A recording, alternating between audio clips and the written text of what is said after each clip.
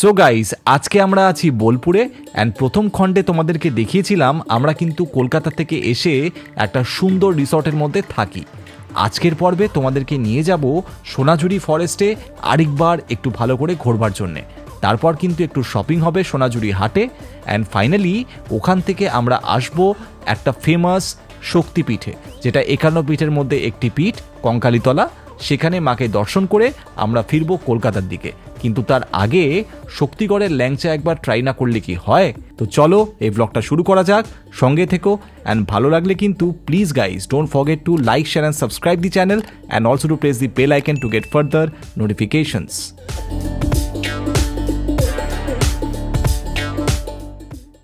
Hey guys, very good morning. কালকে রাতে সাপের ভয় পেলেও রিসর্টে কিন্তু ঘুমটা বেশ ভালোই হয়েছে অ্যান্ড তার মধ্যে আজকে সকালে উঠে একটু মনটা খারাপও লাগছিল। একে তো মেঘলা আকাশ অ্যান্ড তার মধ্যে বারবার মনে হচ্ছিল আবার কলকাতায় ফিরে যেতে হবে, কাল থেকে আবার সেই নর্মাল ডেইলি লাইফ। বাট যাগে, কালকের কথা কালকেই ভাবা যাবে।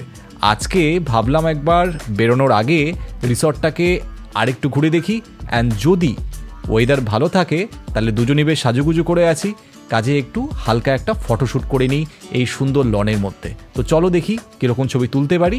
বাট সাবজেক্টটা আমি নই, আমি হলাম ফটোগ্রাফার অ্যান্ড সাবজেক্ট কিন্তু আমার ওয়াইফ অনন্যা।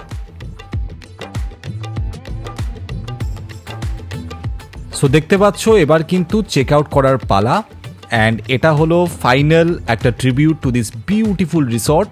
লাশ গ্রিন চারিদিকে, খুব সুন্দর একটা রিসর্ট অ্যান্ড আমার গাড়ি কিন্তু চলে এসছে সেই লাল মাটির রাস্তা দিয়ে রিসর্টের ভেতর অ্যান্ড এবার কিন্তু আস্তে আস্তে লাগেজ লোড করতে হবে।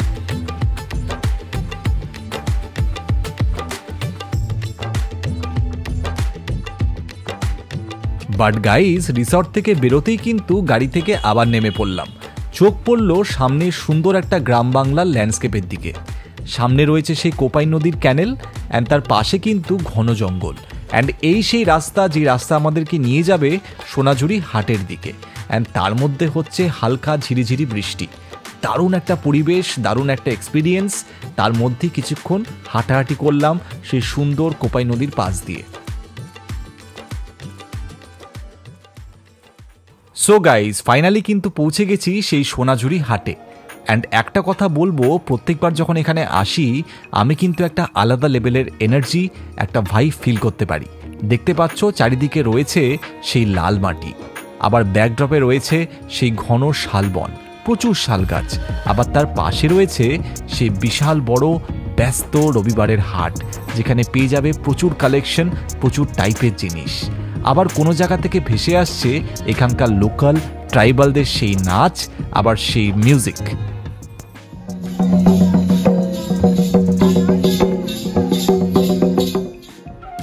বাস তারপর কিন্তু আমার ভেতর থেকে একটা কবি কবি ইনস্টিংক্ট বেরিয়ে এলো অ্যান্ড স্ট্রেট চলে গেলাম সেই সোনাঝুরি জঙ্গলের একদম গভীরে।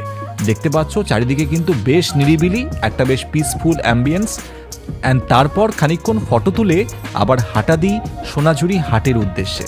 বাট যাই বলো, গতকালকের যে ইনকমপ্লিট উইশ লিস্টটা ছিল, আমরা ঘুরে দেখতে পারিনি সোনাঝুরি ফরেস্টকে, কেননা অন্ধকার হয়ে গেছিল। আজকে কিন্তু বেশ অনেকটা সময় কাটাই এই সুন্দর নিরিবিলির মধ্যে, এই শান্ত পরিবেশে। তার মধ্যে কোথাও ভেসে আসছিল পাখির ডাক, একটা অপূর্ব পরিবেশ। তো this is the Shalban and যার জন্যই জায়গাটার নাম সোনাঝুরি। সো এটাই সোনাঝুরির বন অ্যান্ড এর পাশেই সোনাঝুরির হাট বসে, যেখান থেকে আমরা কালকে শপিং করলাম। ইনফ্যাক্ট এখনও ম্যাডাম করেই যাচ্ছে। So this is status of নাও।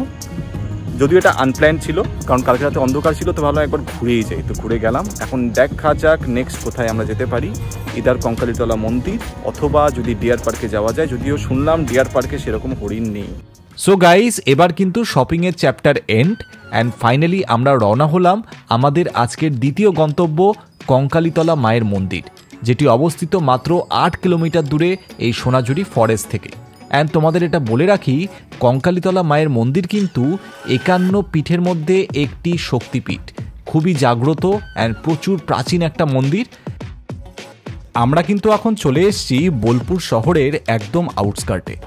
দেখে বুঝতেই পারছো একটা মফস্বল শহরের পরিবেশ। অ্যান্ড তার মধ্যে কিন্তু আমরা রওনা হয়ে গেছি মায়ের মন্দিরের উদ্দেশ্যে কঙ্কালীতলাতে। অ্যান্ড বলতে বলতেই দেখো চলে এসছে সেই রেল লাইন, অ্যান্ড তার পাশেই রয়েছে প্রান্তিক স্টেশন। তোমাদের বলে রাখি, প্রান্তিক স্টেশন কিন্তু বোলপুরের ঠিক পরের স্টেশন। তবে একটাই কমপ্লেন, রাস্তার অবস্থা কিন্তু প্রচণ্ড খারাপ। দেখতে পাচ্ছ কীরকম বড় বড় গাড্ডা, হয়তো অনেক বৃষ্টি হয়েছে, এটা একটা রেইনি সিজন তার জন্যে। কিন্তু এর মধ্যেই কিন্তু পুরো ডিস্কো ডান্স করতে করতে গাড়ির মধ্যে দুলতে দুলতে আমরা চলছি কঙ্কালীতলা মায়ের মন্দিরের উদ্দেশ্যে। এবার কিন্তু আমরা চলে এসেছি গ্রাম বাংলার একদম মাঝখানে। বলতে গেলে জনবসতি কিন্তু একদমই নেই। যেদিকেই চোখ যাচ্ছে সেই সবুজ ধানক্ষেত, ধুধু মাঠ, অ্যান্ড ওপরে কিন্তু রয়েছে সেই মেঘলা আকাশ। দারুণ একটা ল্যান্ডস্কেপ, সেই সুন্দর গ্রাম বাংলার মনোরম দৃশ্য। অ্যান্ড তার মাঝখান দিয়ে কিন্তু আমরা চলছি মায়ের মন্দিরের উদ্দেশ্যে।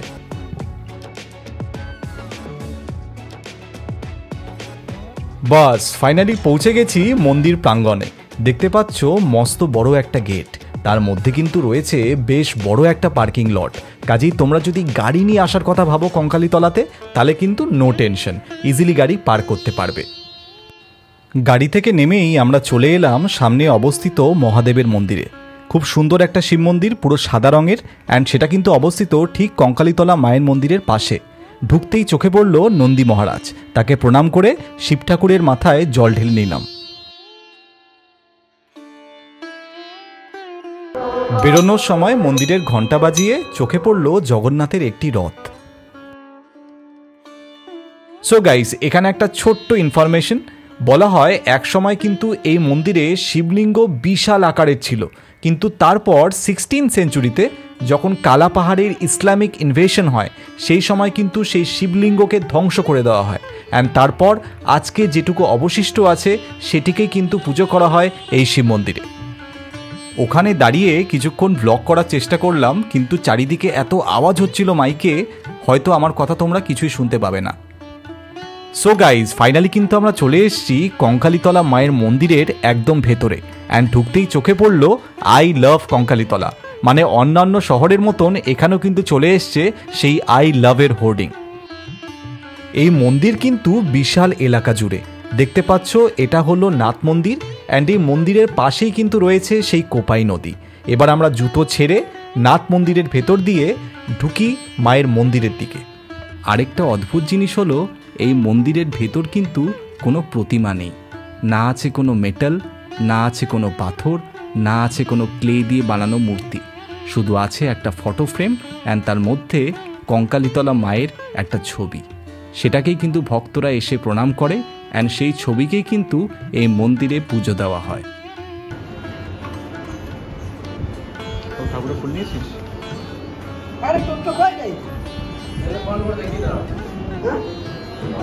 অ্যান্ড গাইস, এই প্রাচীন মন্দিরে কিন্তু দেখতে পাবে অসংখ্য টেরাকোটার কাজ। মন্দিরের ঠিক পাশেই আছে একটা প্রকাণ্ড বটগাছ, অ্যান্ড দেখতে পাচ্ছ বটগাছে কিন্তু অজস্র গিট বাঁধা রয়েছে। বলা হয় ভক্তরা কিন্তু মাকে দর্শন করার পরে এই বটগাছে গিট বেঁধে যায় তাদের মনস্কামনা পুরো করবার জন্যে। বটগাছের ঠিক পাশেই রয়েছে একটা কুণ্ড, অ্যান্ড এখানে লেখাও আছে 51 শক্তিপীঠের শেষ পীঠ কিন্তু এই কঙ্কালীতলা মায়ের মন্দির। এখানে এই কুণ্ডের জলেই সতী মায়ের কাঁখাল মানে তার কঙ্কাল আছে। এই জলটাকে শান্তি জল বলা হয়। তবে মন্দির কর্তৃপক্ষের থেকে কিন্তু ক্লিয়ারলি লেখা আছে যাতে কেউ এই কুণ্ডের জলে হাত পা বা মুখ না ধোয়, কারণ এটা হলো একটা শুদ্ধ শান্তি জল। বেশ অনেকটা সময় কাটালাম, দারুণ লাগছিল।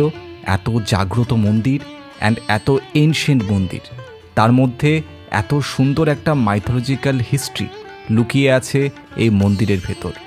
দারুণ লাগলো, মনে হচ্ছিল যেন আমি টাইম মেশিনে করে রিভিজিট করছি সেই এনশিয়েন্ট স্পিরিচুয়াল সময়টাকে। অ্যান্ড তাছাড়াও এই মন্দিরের মধ্যে কিন্তু একটা আলাদা রকম এনার্জি, একটা আলাদা রকম স্পিরিচুয়াল ভাইব তুমি এক্সপিরিয়েন্স করতে পারবে। অ্যাটলিস্ট আমি করেছিলাম। পুরো মন্দির প্রাঙ্গণ ভালো করে ঘুরি, অনেকটা সময় কাটাই।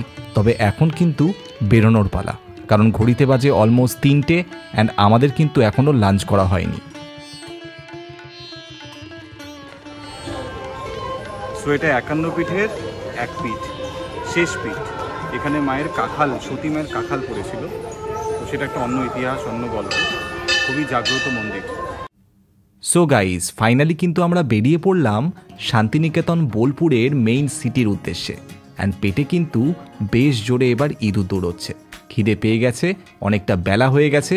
অ্যান্ড এর মধ্যেই কিন্তু এই সুন্দর গ্রাম বাংলা ল্যান্ডস্কেপকে পার করে আমরা ক্রমশ এগোতে থাকলাম শহরের দিকে। শহরে ঢুকতেই এটা বুঝতে পেলাম, যেহেতু বেলা হয়ে গেছে কাজে লাঞ্চের অপশন কিন্তু অনেক লিমিটেড। অনেক রেস্টুরেন্টই কিন্তু 3টের পরে লাঞ্চ সার্ভ করে না। তবে একজন লোকাল আমাদেরকে গাইড করলো বোলপুর বাস স্ট্যান্ডের দিকে যেতে।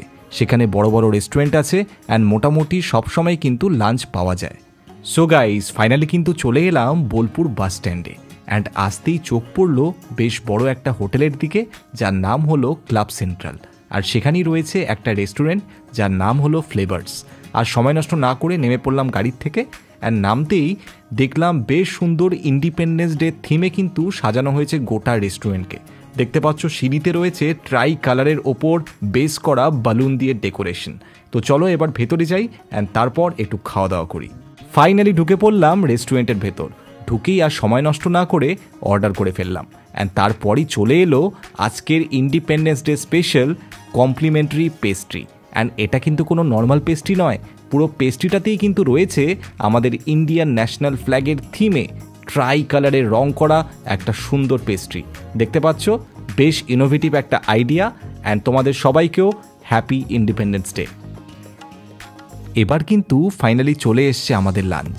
অ্যান্ড তারপর এক ফোঁটাও সময় নষ্ট না করে একদম টুটপারো কাইন্ড অফ আ সিচুয়েশন, ফটাফট লাঞ্চটা কমপ্লিট করে ফেললাম। অ্যান্ড তারপর কিন্তু রেস্টুরেন্ট থেকে বেরোনোর পালা। তবে সেই সুন্দর সিঁড়িটা দিয়ে বেরিয়ে আসার সময় ভাবলাম একটা ফটোশ্যুট কিন্তু ম্যান্ডেটারি, স্পেশালি এত সুন্দর করে যখন সাজানো ইন্ডিপেন্ডেন্স ডে থিমের ওপর, কাজেই একটা ফটোশ্যুট হয়ে যাক। এবার কিন্তু চলে এলাম রেস্টুরেন্টের একদম বাইরে। অ্যান্ড সময় এবার কলকাতার দিকে স্টার্ট দেবার। তো চলো আর সময় নষ্ট না করে এবার স্টার্ট দিয়ে দিই, কেননা কলকাতা পৌঁছতে কিন্তু প্রায় 3-3.5 ঘন্টা লাগবে। অ্যান্ড প্রায় অন্ধকার হয়ে এসছে। এবার কিন্তু বেরিয়ে পড়লাম কলকাতার দিকে। অ্যান্ড যেতে যেতে কিছু টাইম ল্যাপস ভিডিও নিলাম। বোলপুর থেকে বেরোতেই আবার চলে এলাম সেই গ্রাম বাংলার মধ্যে। এবার কিন্তু আস্তে আস্তে বিকেল হচ্ছে। তারপর চলে এলো সেই অজয় নদীর ব্রিজ।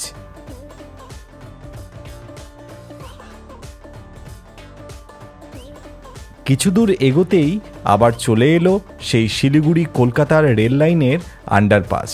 রাস্তার অবস্থা কিন্তু এখানে প্রচণ্ড খারাপ, বৃষ্টি হয়েছে, চারিদিকে কিন্তু জল জমে আছে। খানিকক্ষণ যেতেই কিন্তু পড়ল শক্তিগড়। অ্যান্ড শক্তিগড় কিন্তু প্রচণ্ড ফেমাস ল্যাংচার জন্যে। আর নিজেকে আটকাতে পারলাম না, গাড়িটা পার করে আমি আর আমার ওয়াইফ কিন্তু নেমে পড়লাম সেই মিষ্টির দোকানের সামনে। অ্যান্ড তারপর ঢুকে পড়লাম মামা ভাগনার ফেমাস মিষ্টান্ন ভাণ্ডারে, যেখান থেকে কিনে ফেললাম ল্যাংচা এবং তার সাথে মিহিদানা। যাই হোক, কেনাকাটি হয়ে গেল। এবার কিন্তু কলকাতার দিকে রওনা হওয়া। আজকের ব্লগটা কিন্তু আমরা এখানেই শেষ করব। অ্যান্ড গাইজ, যদি তোমাদের এই ব্লগটা ভালো লেগে থাকে প্লিজ একটু সাপোর্ট করো। Don't forget to like, share and subscribe to the channel and also two press the bell icon to get further notifications. তোমরা সাপোর্ট করলে আমরা আরও ভালো ভালো ব্লগ নিয়ে আসবো তোমাদের জন্য ইন ফিউচার। সো গাইজ, এখানেই শেষ করছি। And till then, take very good care of your self and keep rocking.